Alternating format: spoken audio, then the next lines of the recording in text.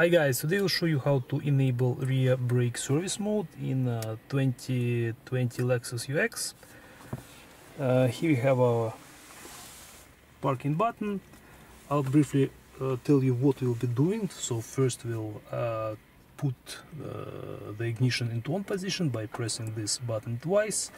Then we will press and hold the brake pedal.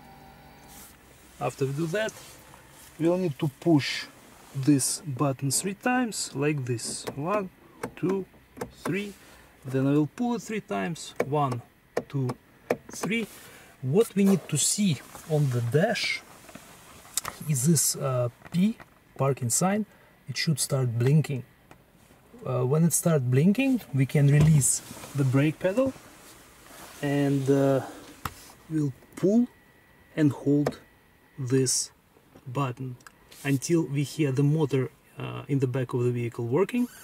It means that the electronic parking brake actuator is being fully released during this process. So right now I'll start the vehicle and we'll try to do it all at once. So I'll press 1, 2, ignition on. I will press the brake pedal, go 1, 2, 3, 1, 2, 3. As you can see, the P button is blinking. I can release the brake pedal. Now pull and hold.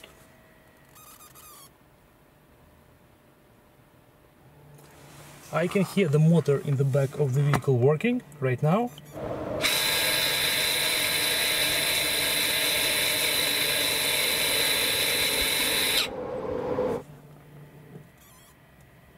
And now we can service our rear brakes. You can replace your brake pads, your discs, or do any other service. The electric actuator is completely released. After you're done working with brakes, you will need to disable this mode. For this, now you don't need to press the brake pedal anymore. All you have to do is to push and hold the parking brake button, like this. Push and hold until you start hearing the motor in the back. Now you can release the button. The motor will return to its original position.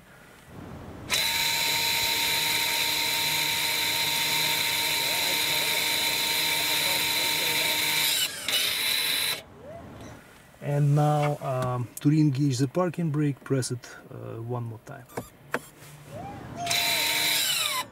So the parking brake is re-engaged. You can see the parking button is not flashing anymore, which means that we finished the procedure.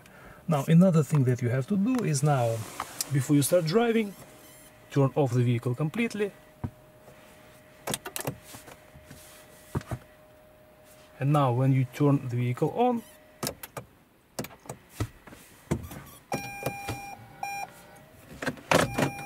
your parking brake works as normal. So when you put it into park, the parking park sign reappears on the dash, which means that the parking brake is engaged.